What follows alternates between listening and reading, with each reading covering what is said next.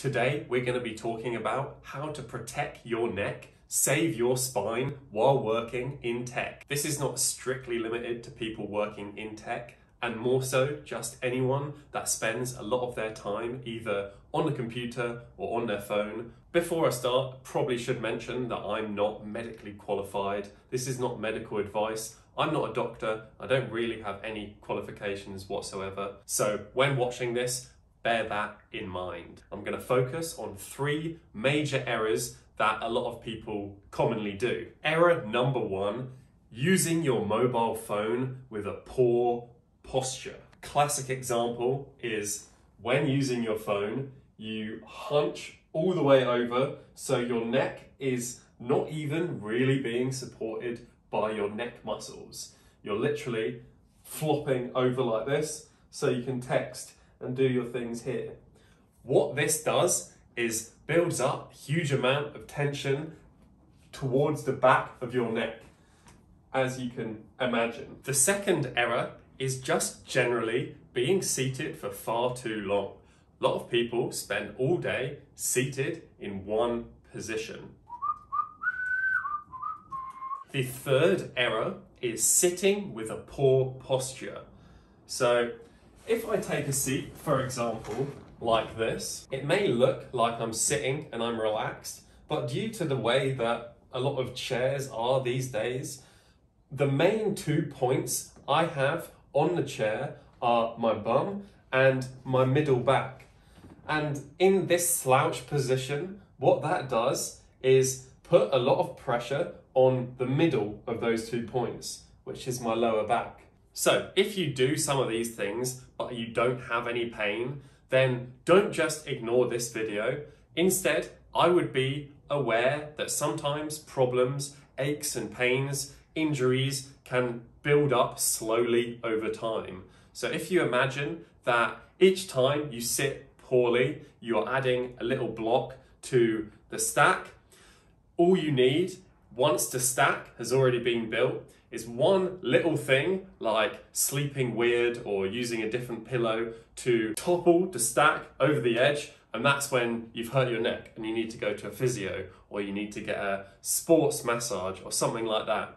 It's not necessarily the sleeping weird that did that to you. It's over time, gradual build-up of tension and tightness and lack of muscle activation, etc., that ultimately leads you to that place. So why does this happen to us? You might be thinking, why is it that we need to think so much about how we sit and how we do these natural things? In my opinion, a lot of the things that we do in society is not set up to be conducive with keeping your body fit and healthy and doing things the way we were naturally meant to. We live in a seated society. You wake up from lying in your comfortable bed, you sit down to have breakfast, then you sit on the train to go to work, you sit at the office all day, you go out for lunch, you sit and have your lunch, sit back at the office, sit on the train or the bus to go home, long day at work, sitting down everywhere. So let's sit on the sofa, watch some TV, sit down for dinner, sit back in your bed, and you're just spending your whole life seated. I believe this reality contributes a huge amount to the way that our bodies are, and I can't see why it wouldn't really. There's no reason why this 90-degree sit is in any way natural. If you do look in the natural world, without banging on about this too much, very few animals sit like this, and you can see there are many different ways to sit. You can be cross-legged, you can be in a straddle, you can be kneeling, you can be crouching, etc., etc. You don't necessarily have to be like this all the time.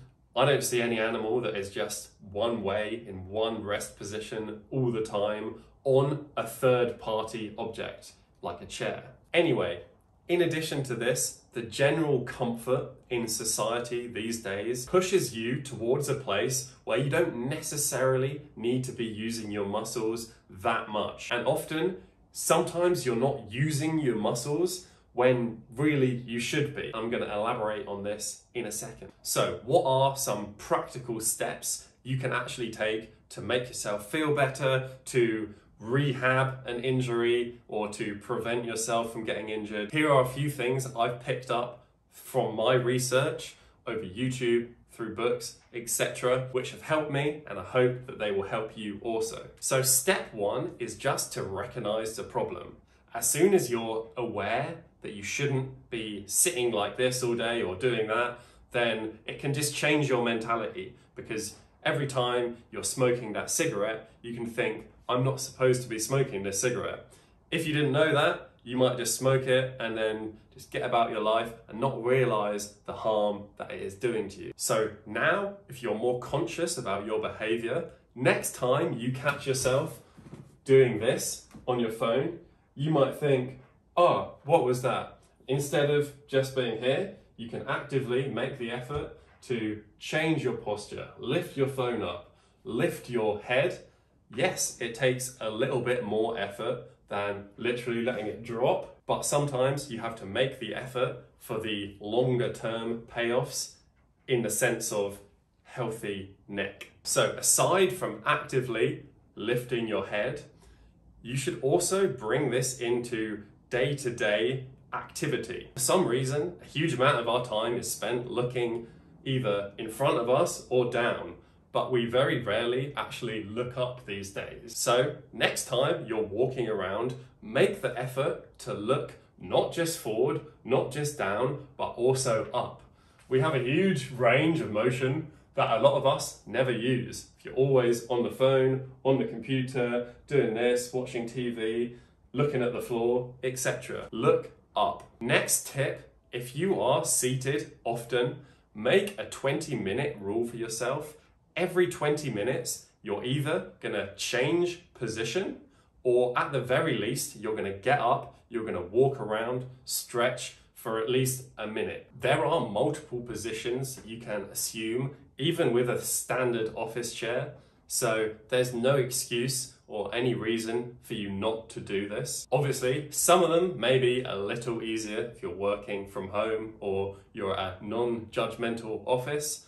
But at the end of the day, you should prioritize your own health. My favorite alternate position is the crouch.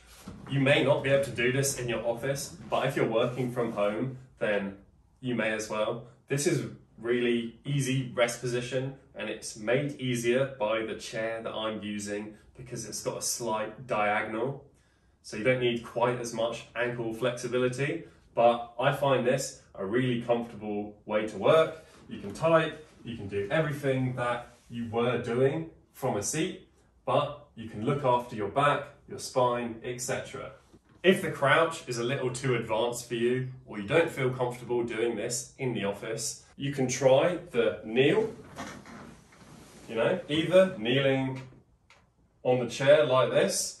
You may have to adjust it slightly depending on your chair.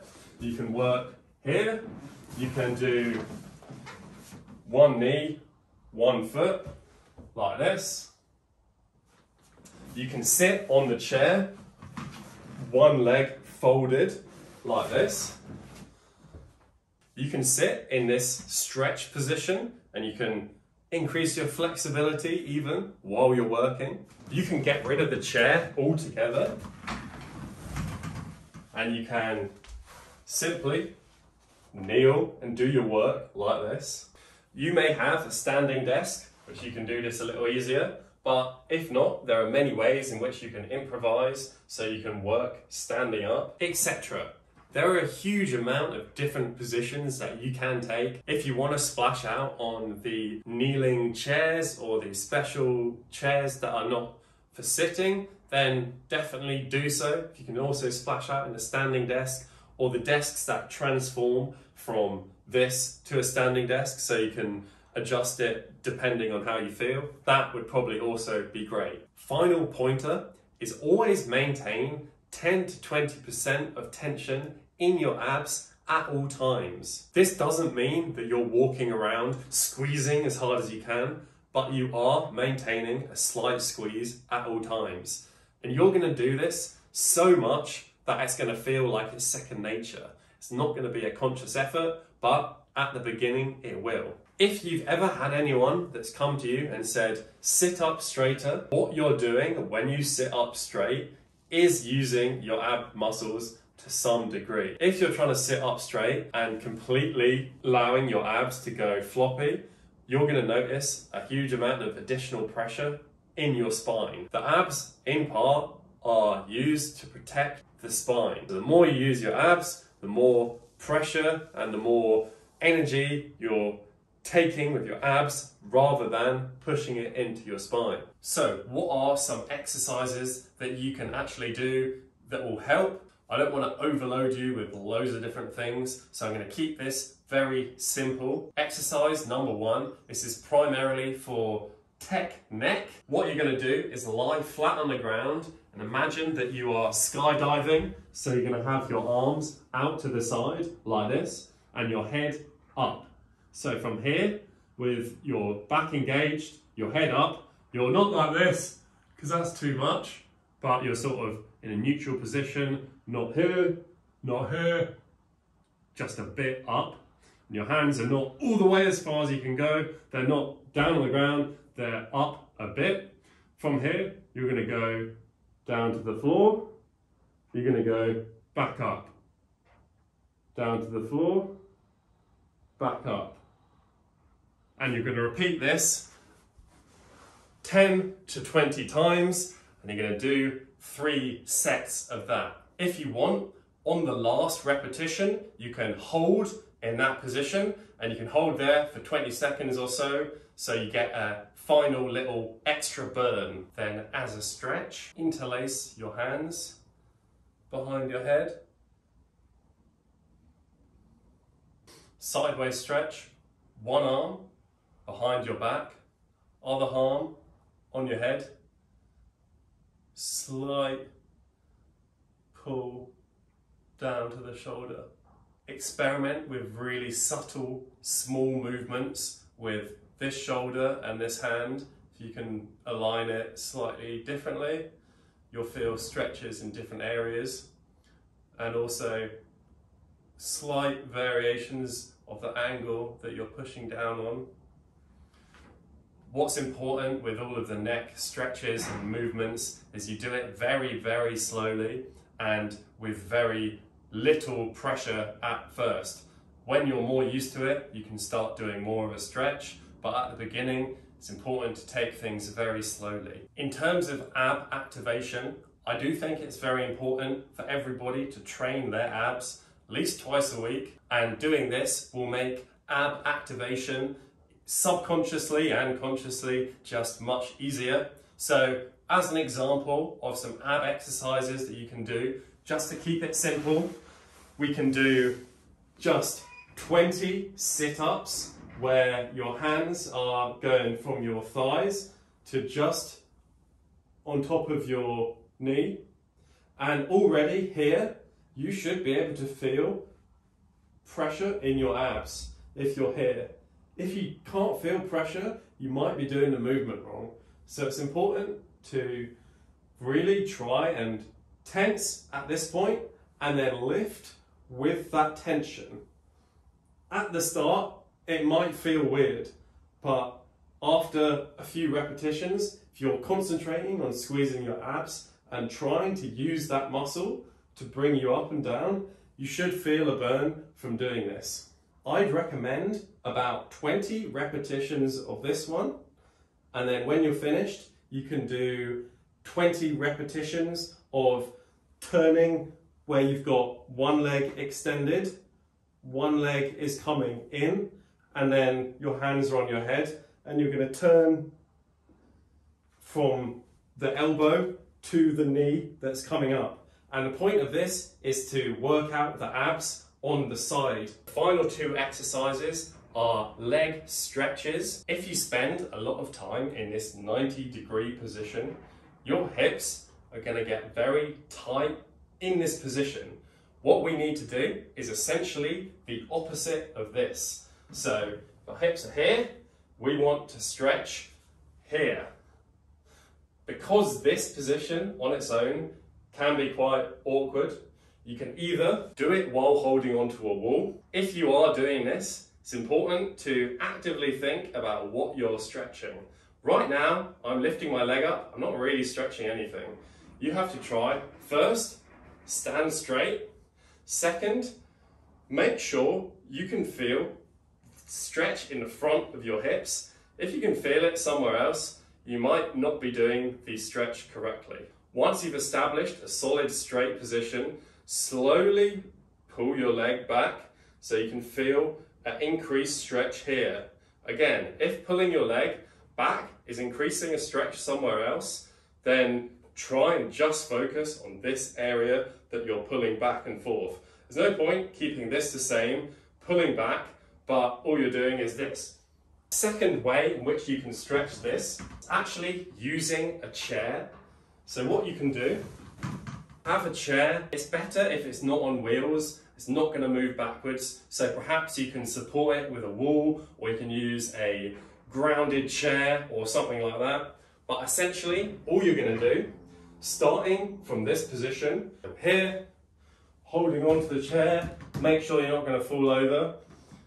Slowly putting this front part of the knee on the chair. So you're not wanting your actual kneecap, you want the front part of your knee. So an exaggerated way is to look at it like this, but that's just to show what part of the knee is on the chair. But also make sure the chair is soft anyway, because you don't want to put a lot of pressure onto your knee like this. Put a cushion there, something like that. You're resting your foot on the back of the chair, and that is what's going to drive the pressure into this front part of your leg when you start to lean back. Also experiment with moving this front leg to different positions, different angles. All of this will affect the stretch. The next stretch is simply a hamstring stretch, which you can do standing or seated in various ways. In essence, the idea is to keeping your legs straight, relatively, keeping your back relatively straight. You're going to bend over until you can feel stretch in your hamstring, which is the back of your leg. You can do this with one leg. You can do it with two legs. You can do it on a raised table like this. You can experiment with, instead of going straight like that, instead stretch this way or stretch this way. Even on the floor, stretching here is very different to stretching, lifting my foot there, which is also different to turning my foot on the side and stretching like that. All of these different positions stretch different parts of your hamstring. So feel free to play around with slight, subtle movements in that position. You can also just do this seated, like that. And I would recommend doing the hip stretch and doing the hamstring stretch for at least a minute a day each. So you've got your neck exercise, your neck stretch, you've got your neck mobility movements, hamstring, your hip stretch, and your abs. All of that realistically is going to take less than 10 minutes. You can do it daily if you want. You can use those exercises as the start. It's really what I intended you to use them like, and then build upon them. You might have, there are many more neck exercises and ab exercises you can get into. This is just the genesis exercises, the basics, just to get you into the mindset of doing that sort of thing. Anyway, thank you for watching that video. I hope it was useful for you. We'd love any feedback in the comments. Let me know what you thought. Let me know what more you'd like to see from me, what other videos you'd like me to make next. Please leave me a like. Consider subscribing to my channel for more content. Thanks for watching. Have a lovely day.